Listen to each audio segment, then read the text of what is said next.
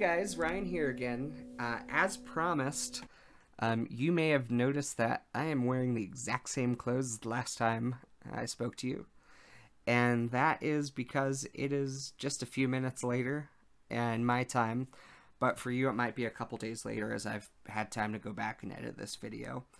But I thought I've been sort of itching to talk to you guys about Bakanawa. And I thought, what better time than the present? Because as far as I know, there's not any YouTube content out there about this psychedelic plant yet. And I'm sure as soon as I put it out there, other people will see. And, you know, people with far better reputations than me, with my no reputation, will be putting out content on it. So let's talk about this plant. I first learned about it in a web course that I took a couple years ago. It was a diploma in psychoactive plants that I took through the Center of Excellence, which is as corny as it sounds, but they are basically a alternative health or holistic or spiritual or whatever you want to call it, this whole hippy-dippy Wookiee category we all find ourselves in who are part of this community out of the UK, this outfit. And basically it was a book, a big old textbook, a web course, and with some quizzes and tests, and an audio course. So overall, you know, I paid 25 British pounds for it, so that was pretty darn good deal. And through that process, I learned about so many more psychoactive plants than I ever would have, including a lot of the European witchcraft plants, which I wasn't well versed in before. Stuff from all over North and South America, Africa. You know, I learned about iboga. So as it sits now, I feel much more versed in psychoactive plants than before I took this course, so that's pretty cool. But there were several really obscure plants in there that I think they did a very good job covering. And one that piqued my interest in particular was called Bakanawa. Or I think the individual of it is Bakanawi. So this is a plant used by the Tarahumara down in Mexico. And it is a bulrush named Scirpus acutus. So if you have ever found a bulrush or know what a bulrush is, basically it's like a cattail or a shoot. It grows around swamps, rivers, streams, ponds, lakes. You know, just that big kind of grass-like plant growing out of the water. We have them all over the United States. They grow down into Mexico. They do grow in my region as well. But you know, I don't know if it's the exact strain, so true to form, I was actually able to figure out a seed supplier and find some, and I'm working on growing it now. Let's talk about it a little bit, because first of all, this video is purely educational. I want approximately 0 people to listen to this and go out and haphazardly start foraging and looking for bulrush roots, because there are so many different kinds of bulrush out there that are, for a lot of people, going to be very difficult to disambiguate and very difficult to decide and parse out which exact species this is. You know, is this Scirpus acutus or is this Scirpus atrovirens, which is a very closely related one? You're going to have a hard time figuring that out. In fact, some of the original research was in the Encyclopedia of Psychoactive Plants, I believe it's called, by Christopher Rash. And I believe he had some co-authors in there, maybe, but I believe it's Christopher Rash is the primary, or Rash, R-A-A-S-C-H. He mentions the Bakanawa, and he believes that it is Scirpus atrovirens, as well as he put out a book previously in collaboration with Richard Evan Schultes and Hoffman. So Schultes, Hoffman, and Rash, which is like the dream team, put out a book together on psychoactive plants, and they mention it in there. Lo and behold, they said it was Scirpus outrovirens as well. So, luckily, as I was going through my research process, I went deep diving into the literature on the academic side, because that's how I tend to approach research when I'm looking at different psychedelics. Of course, I love some Erowid, trip logs, some trip diaries, trip experiences. That stuff is cotton candy to me. I will read that till the cows come home. If you look up Bakanawa on Erowid, there aren't any entries. This is not something obscure-ish like Hawaiian Baby Woodrose or Vilca or Yopo, as it's called. You know, it's not something like ayahuasca where people have heard about it and people have done it, and if you go to the right place, you can do it with a shaman. This is still a relatively unknown thing, except for some people like me who like to read obscure psychoactive plant material out there. It's kind of a weird hobby that I have, but hopefully you guys can listen to this and do some research on it yourself, because I've kind of hit a wall. So I'm kind of calling you to action to go out there and learn more about Scirpus acutus. So the earliest research, I think it was 1971, and this is just off the top of the dome, from the Journal of, I think, Ethnopharmacological Plants, or no, the Journal of Ethnopharmacology, I believe it was. 1971, gentleman Robert A. Bye, B-Y-E, wrote a paper about ethnopharmacology of the Tarahumara, which again is that tribal group down in, or indigenous group, whatever your preferred term is. I don't mean to offend anybody. Group down in Mexico. So that group of folks uses the Bakanawa root, so the root of this bulrush, medicinally. And I read about it as well in a book about Tarahumara medicine, and that pointed me to a dissertation by a gentleman named Dr. Enrique Salmon, who I've been, first off, tracked down a copy of his dissertation and read what he had to say about Bakanawa, and he believes he's correctly identified it as Scirpus acutus. So that is the most, as of about, I think, 2009, the most recent determination is that this is Scirpus acutus. And here's the reason I believe him. First of all, Enrique Salmon is actually Tarahumara himself. So when you're talking about ethnopharmacology or oral tradition or history of an indigenous group, my rule of thumb is always to believe the first-hand respondents. So, you know, Dr. Salmon is Tarahumara. He says it is Scirpus acutus. I don't think he has any vested interest in lying to me about that. I think that he probably knows better than Christopher Rash or, you know, Robert A. Bye with his original paper, because basically nobody knew what it was until Dr. Salmon published on this. They poked around on what Bakanawa could have been, because the linguistics of that term could mean root. You know, Bakana can mean root in their language, or they also, there are some kinds of cacti, that have the prefix Bakana or Bakani.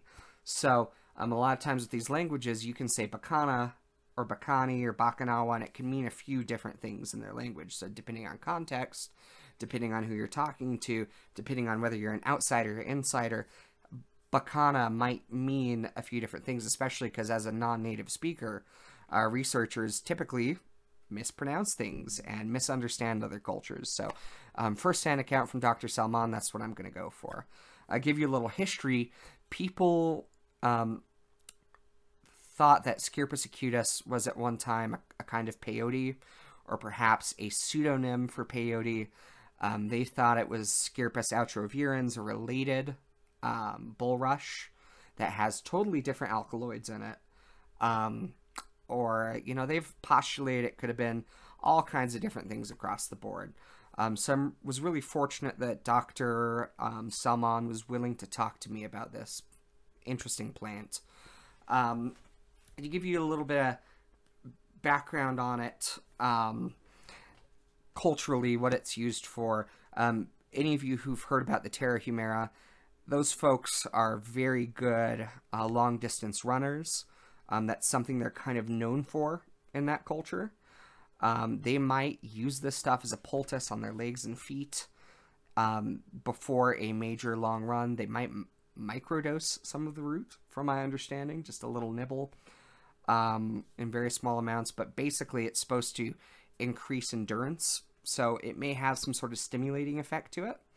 But typically, the use of the whole root is reserved for very, very special occasions. So the shamans will actually sometimes carry some of it in a pouch around their neck. At peyote ceremonies, they will actually put it up on the altar, because however powerful peyote is, this stuff is presumed to be even more powerful. So they use it as sort of a totem, if that makes sense, or a fetish during those ceremonies. So that's kind of interesting that even though they are a peyote group, they have peyote in their culture. It's very important to them. This is sort of the even highest plant, and it has been sort of a well-kept secret for obviously a very long time. So it gives me great pleasure to tell some folks about this, and also advocate for, if you do end up exploring it, please do so with cultural respect. Because the other part of this, being an important part of their culture, is that it is an important part of their culture, right? So we have a tendency as Westerners to appropriate some of these plant medicines as our own.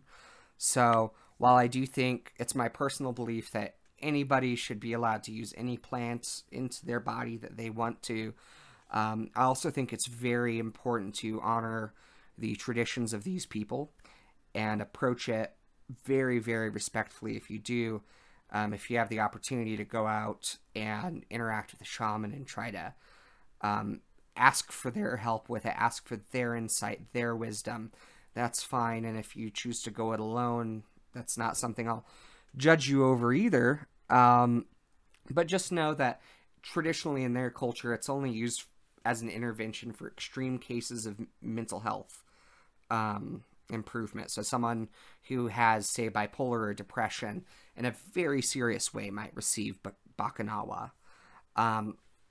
What's interesting about this to me, though, and of course, I shouldn't proceed without saying, Dr. Salman made very clear to me that I should mention that the shamans in their community get very special, very in-depth training, and are called to that training to use and administer this root. So although I am growing it out of curiosity for myself, no, I can't send you some. No, I won't send you some. No, I'm not even sure if I'll ever actually end up using it. I'm just trying to learn what I can about this cool plant, because I'm kind of a nerd. But the other thing of it is, they say you should not cultivate it in their culture, because there's a sound, a squealing sound or a squeaking sound that comes from the root as it grows that will drive you mad. So they don't actually grow this plant at all. And my understanding is they don't really root around and forage for it either, because the process of collecting this root culturally, if you damage it, it has a transitive property onto your body, where if you damage it, some sort of misfortune will befall you. So if you hurt this root and don't treat it respectfully when you're pulling it out of the ground, you could go insane, you could break your ankle, you could become broke, your partner could leave you. There's so many things that can happen transitively when you're dealing with a totemic or fetishized plant that is responsible for visionary journeys in indigenous cultures, it's not uncommon to see this sort of phenomenon. You see the same thing with Amanita muscaria. They think if you damage the stem down at the cap, or at least some believe, not everybody, that you could, again, break your ankle. If you hit the cap and break the cap, you could, get a skull injury. So it's very similar with Bakanawa. So in growing it, I do recognize there is some risk. I am going to touch it with gloves. I am not part of that belief system, so it's my belief that it'll probably be okay, but I'm going to exercise extreme caution, extreme care. Touching, handling this plant, I have a feeling there may be some alkaloids on it that if you bruise the skin, might seep into your skin. I don't know. Maybe that's where that legend comes from. And my guess is there's probably a kernel of truth to it, or maybe a lot of truth to it. So maybe you'll see me go insane in the next 6 months. We'll see. But the other part of it, too, with how they handle this, so if they're not collecting it, if they're not growing it, who supplies it? So actually the mestizo community who live near them or adjacent to them will actually sell it or trade with it to the Ramaruri, to the Tarahumara people. So basically, they have an intermediary to bring this to them, and then they handle it safely and respectfully without having to cultivate or harvest it.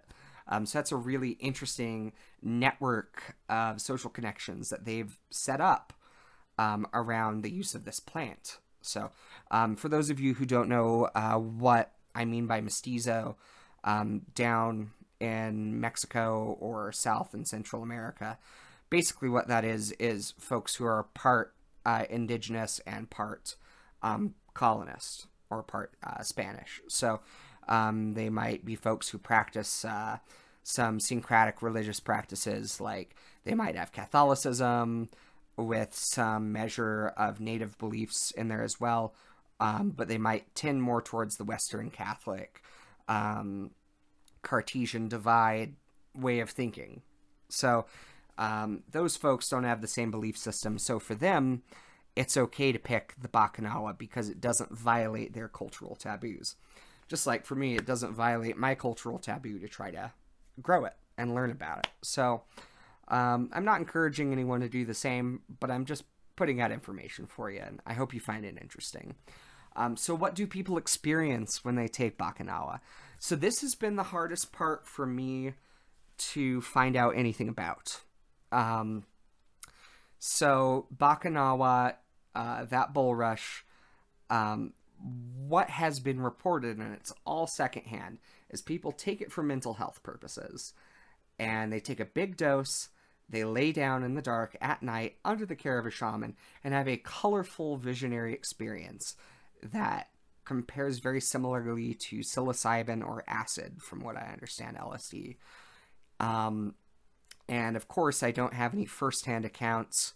All of this is information collected from anthropologists, collected from folks writing in academia.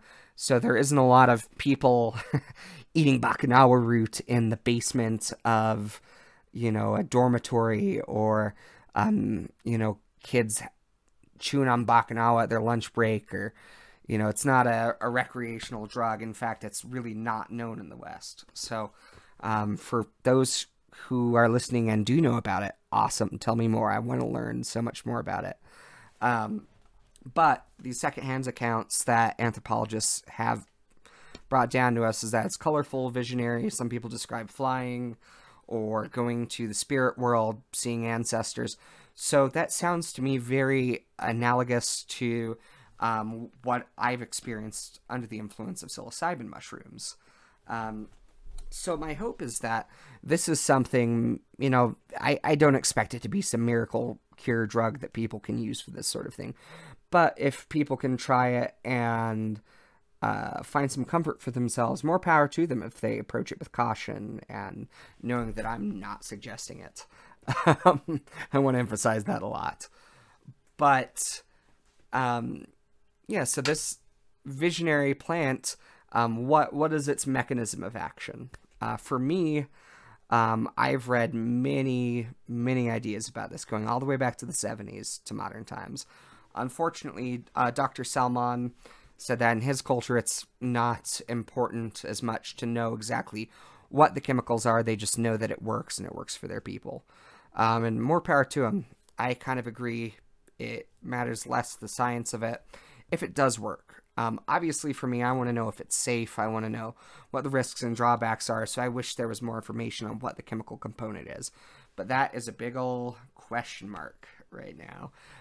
Here's some ideas, though. People have some ideas.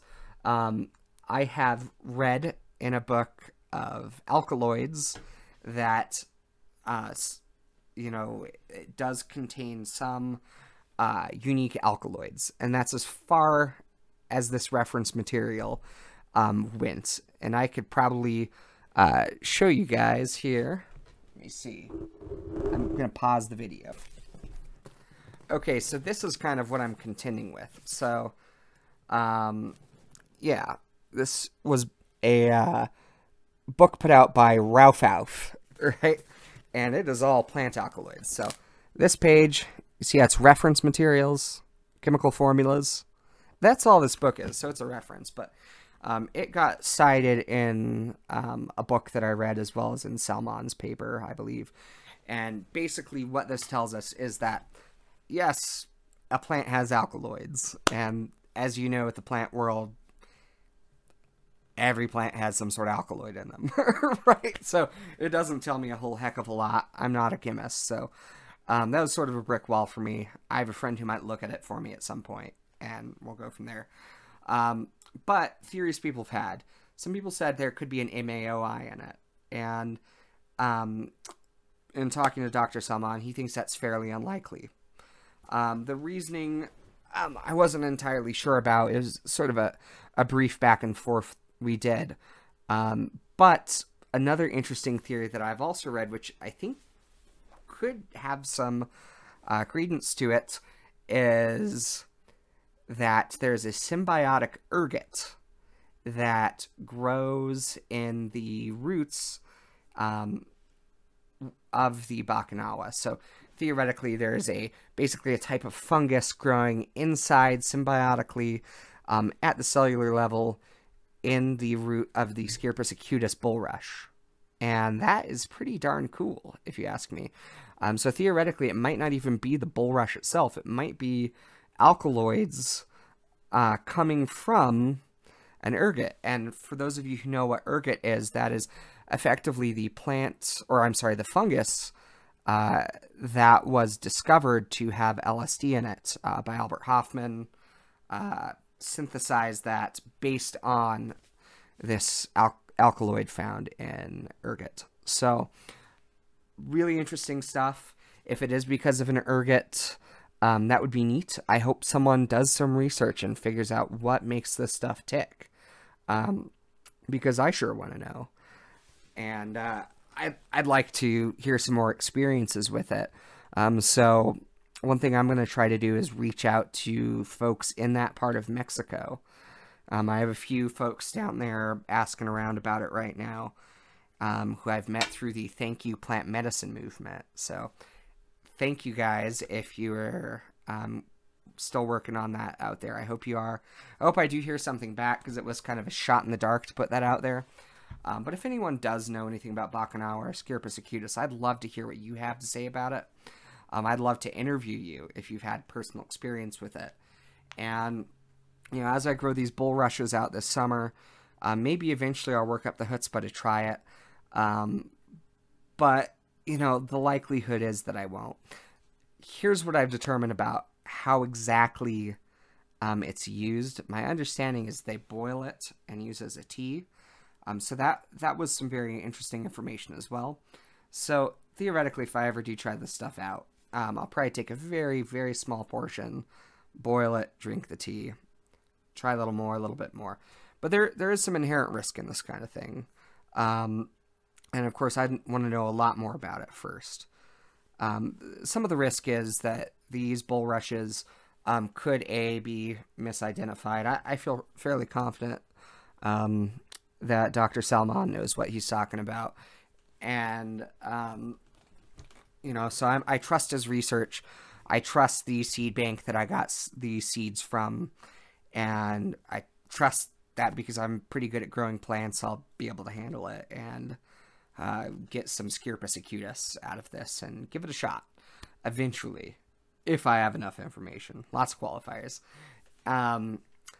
The other variable is other kinds of bulrushes have also been found to have psychoactive alkaloids, and not all of them good ones. So if it's the wrong strain of Scirpus acutus, if it is the wrong species, if it has been identified as Scirpus acutus to mask what the real plant is and keep that cultural knowledge secret, that is a possibility as well. So there's a lot of different possibilities out there. But my main goal in doing this sort of little mini episode here with you is to tell you about Scirpus acutus, Bakanawa, that I've been researching it, and see what you guys come up with. Because I would love to hear more about it. I'd love to have the psychedelic community maybe embrace one more plant teacher in its toolkit if we find as a community that it's safe. And if we find that it's effective for dealing with some mental health issues like the Tarahumara use it for. But yeah, this information that I had is now yours, and I've been keeping it to myself for too long, and I hope you guys do something with it and come back and tell me, hey Ryan, I got a research grant to check this out. Do you want to hear what I find out and interview me in 2 years? And the answer to that question is yes. So, anyway, I hope you enjoyed. This was the Bakanawa episode of Talking in Technicolor. And again, as always, much love to you all, and stay safe. And I hope we will talk together soon. I'm glad you stopped by.